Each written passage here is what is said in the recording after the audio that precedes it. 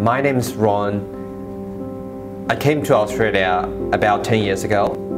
I was an international student when I just came here. I became a permanent resident a few years ago, and now I'm an Australian citizen. I come from a very traditional Chinese family.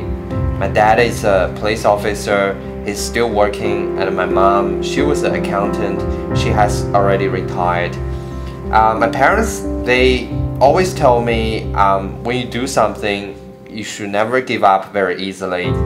The reason I came to Melbourne, well, that decision wasn't even made by myself. The agent who was handling my visa application, actually she gave me two choices, either to go to Sydney or to go to Melbourne. After I spoke to my parents, well, they thought Sydney was a little bit overpopulated, and Melbourne has got very great culture and also is a fashionable city.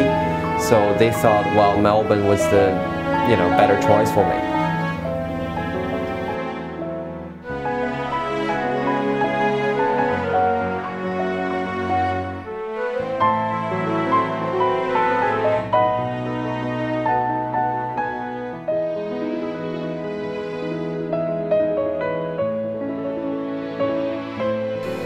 When I just came to Australia, I was working as a kitchen hand in a restaurant.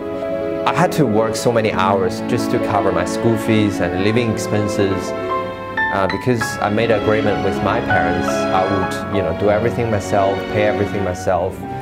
There was one day that I could never forget. I was very sick, and I was having a very high temperature. I was feeling so unwell. My body was sore.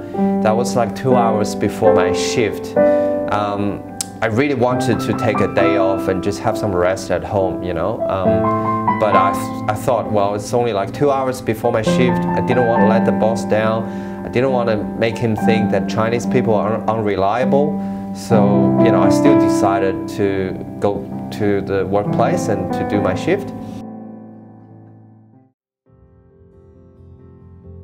Nursing's great, and I really enjoyed when I was working as a nurse. My parents were really happy when I was a nurse too, because they thought nursing could give me a very stable income, plus when you are helping other people, you feel great. However, having a business has always been one of my dreams, and I really wanted to chase my dream. As my business grows, I think the biggest challenge is always the money. Because you need a very big budget to invest into your business, then you can grow it. I just had to work extra time to cut down the cost.